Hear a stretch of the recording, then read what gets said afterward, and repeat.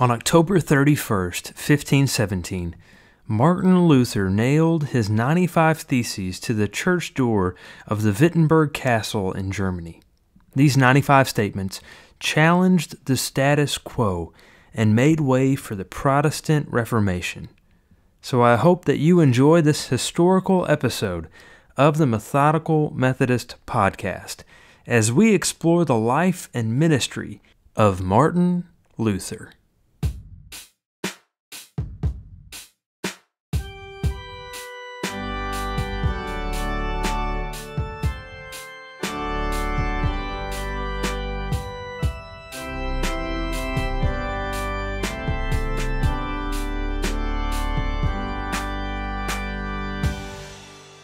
Hello, everyone, and welcome to the Methodical Methodist Podcast. I'm your host, the Reverend Andrew Lay, and if you like the show, I hope that you might take a minute to subscribe, rate, and write a review for the podcast on Apple Podcasts, Spotify, wherever you listen to it, because it helps to boost the show and make it to where more people can find it. You can also find me on Facebook at facebook.com/methodicalpod, and you can find me on Instagram as well, at Methodical Pod. So be sure to check me out. I want to announce that I have written an Advent book entitled Hope for the Holidays, Exploring the Message of Hope in the Christmas Story.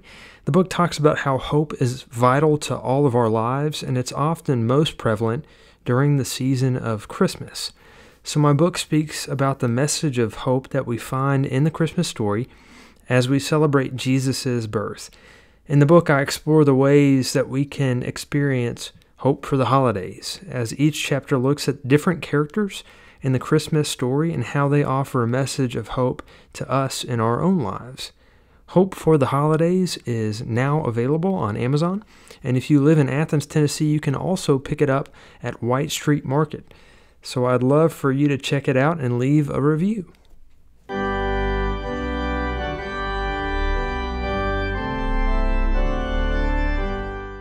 Martin Luther was born on November 10th, 1483, in Eisleben, Germany, to his father Hans Luther and his mother Marguerite.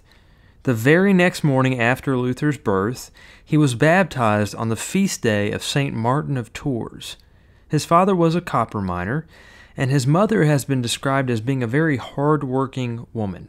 And apparently Luther had several brothers and sisters. Martin Luther was groomed from a very early age to go on to university to become a lawyer. This was his father's plan that was kind of forced upon him. But Luther had graduated and he was starting law school, but he realized that something wasn't right. On July 2nd, 1505, Luther was returning to university on horseback after a trip home, and on his journey there came a huge storm. And this intense storm made him fear for his life. He got down on his knees and he made a promise to God. If his life was spared, he would become a monk.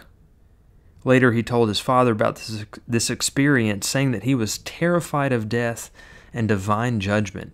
And so he cried out, "Help, Saint Anna, I will become a monk."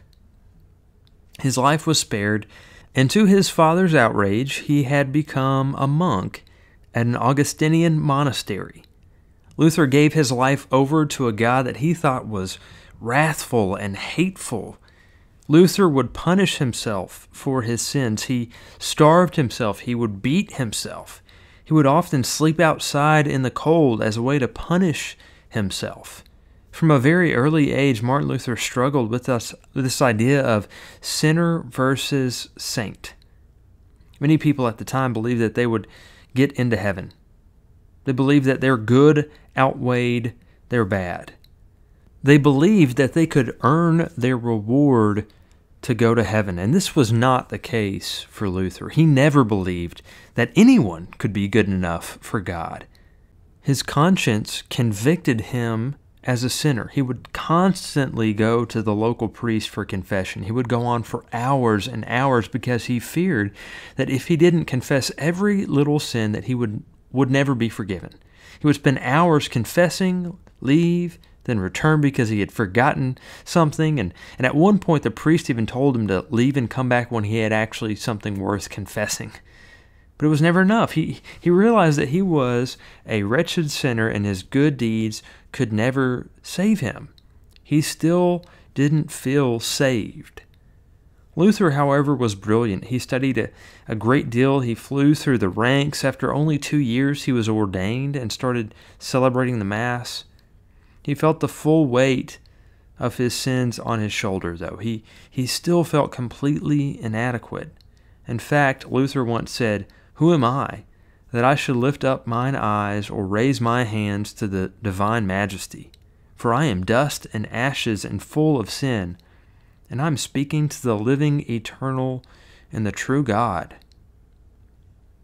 Despite the guilt and fear that plagued Luther, he was still chosen by his fellow monks to travel to Rome. He expected the center of the church to be this place of righteousness, but when Luther arrived in Rome, he was horrified to see the sinfulness, the poverty, and the apathy of those living in such a so-called holy city. So he returned from Rome, not enlightened, not excited, not at ease with his faith, but with even more angst.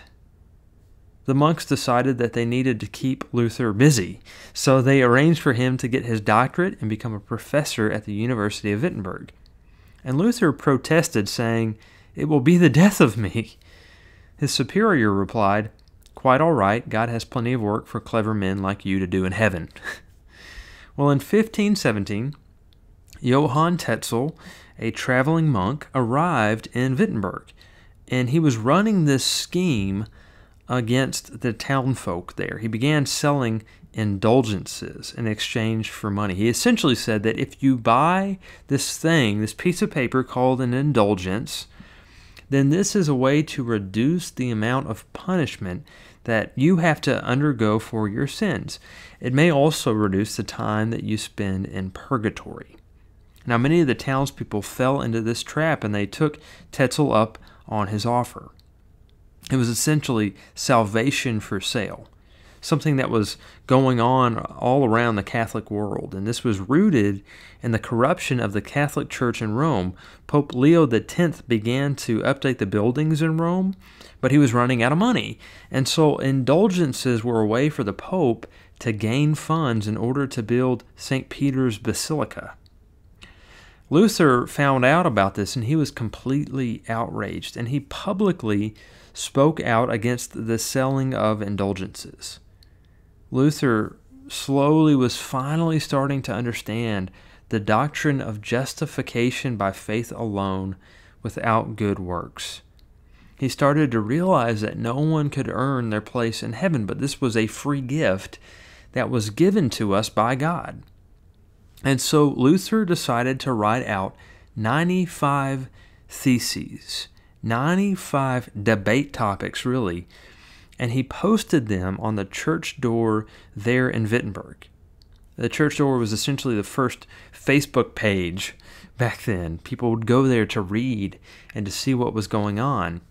The invention of the printing press had allowed Luther's grievances against the Catholic Church to transform him from a small-town German monk into a rock star.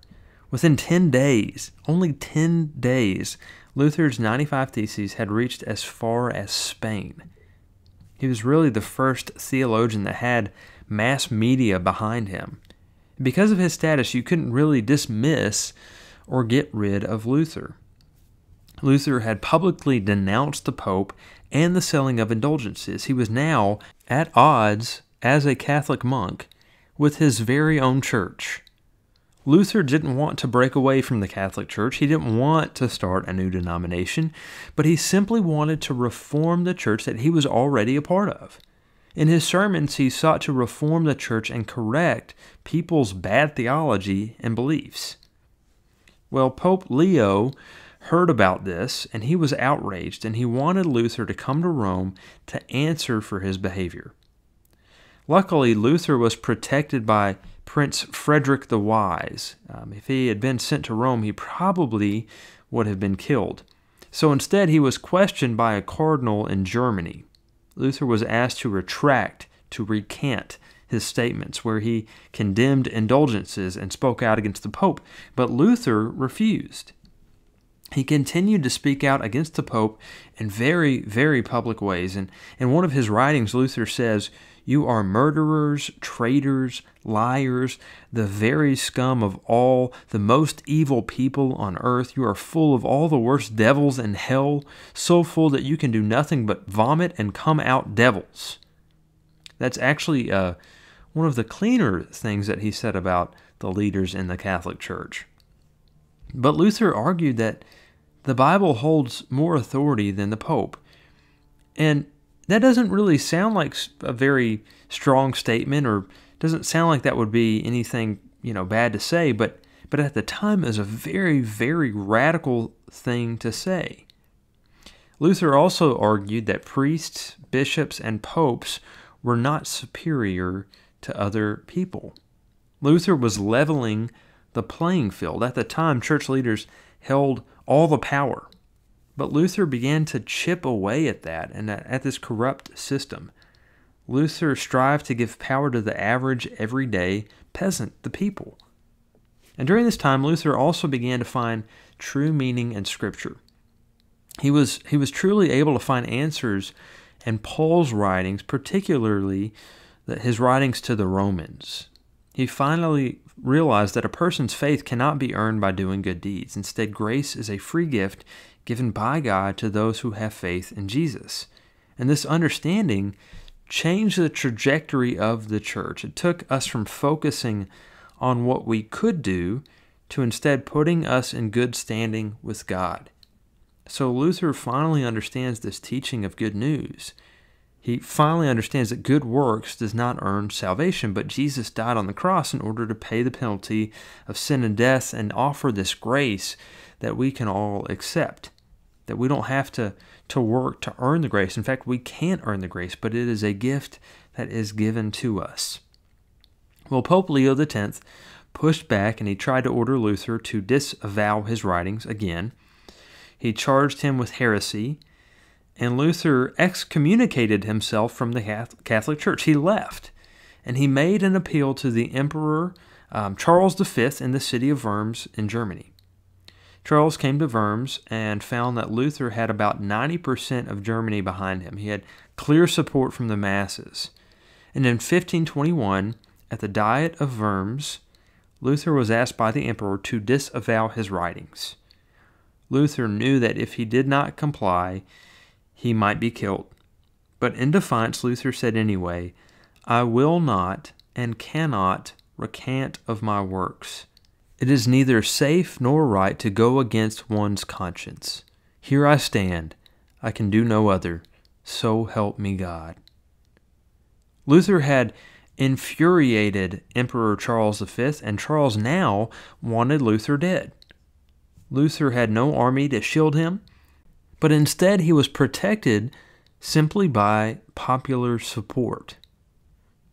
Charles signed a decree condemning Luther, and Luther ran away. He went into hiding. He was now the most wanted man of his day. But in hiding, Luther translated the New Testament into the German language so that people could read the Bible for themselves. He translated the entire New Testament in only 11 weeks. Luther eventually did return from exile, and in 1525, Martin Luther married Katharina von Bora, a former nun who had abandoned the convent and taken refuge in Wittenberg, and together over the next several years, they had 6 children. Luther remained a hero to the people during his life, and from 1533 until his death in 1546, Luther served as the Dean of Theology at the University of Wittenberg. Luther also had a bit of a checkered past. It's worth mentioning that he struggled with depression, with fear, anxiety, insomnia, and arthritis. Many people think that this caused him to write some unsavory treatises. Some of his writings contain very offensive, even racist language against several ethnicities, especially Jews and Muslims. In fact, Luther once wrote a treatise entitled "On the Jews and Their Lies." So Luther certainly inhabited this sinner persona as well. He was not necessarily very saint-like. He was very flawed, and yet we remember still the contributions that he made to the Protestant Reformation. He was very, very flawed, but we also wouldn't be here today if it weren't for Martin Luther. He formed the Protestant Church, and it was Luther's preface to the Romans that actually allowed John Wesley to have his Aldersgate experience, where he felt his heart strangely warmed. Wesley, much like Luther, struggled with his acceptance of free grace, this free gift that God gives us, just as Luther had. He thought that we had to work to earn our salvation, but it was Luther's words that sparked Wesley's spiritual awakening on the night of May 24th, 1738.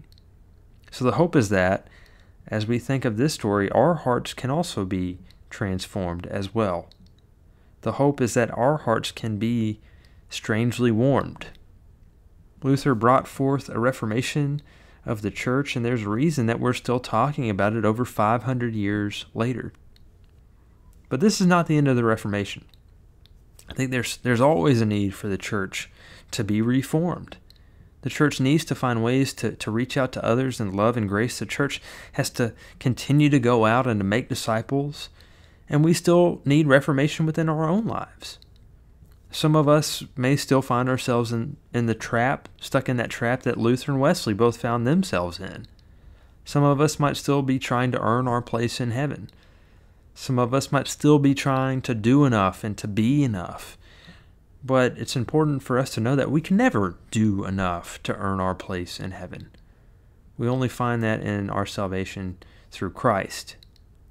We remember those words, salvation by faith through grace, apart from good works. As Christ says in the Gospels, I tell you the truth, everyone who sins is a slave to sin. A slave is not a permanent member of the family, but a son is part of the family forever. So if the Son sets you free, you are truly free. It's the Holy Spirit that moves and works within us to transform us into the people that God calls us to be. It's through the acceptance of God's grace that allows us to be justified in Jesus Christ.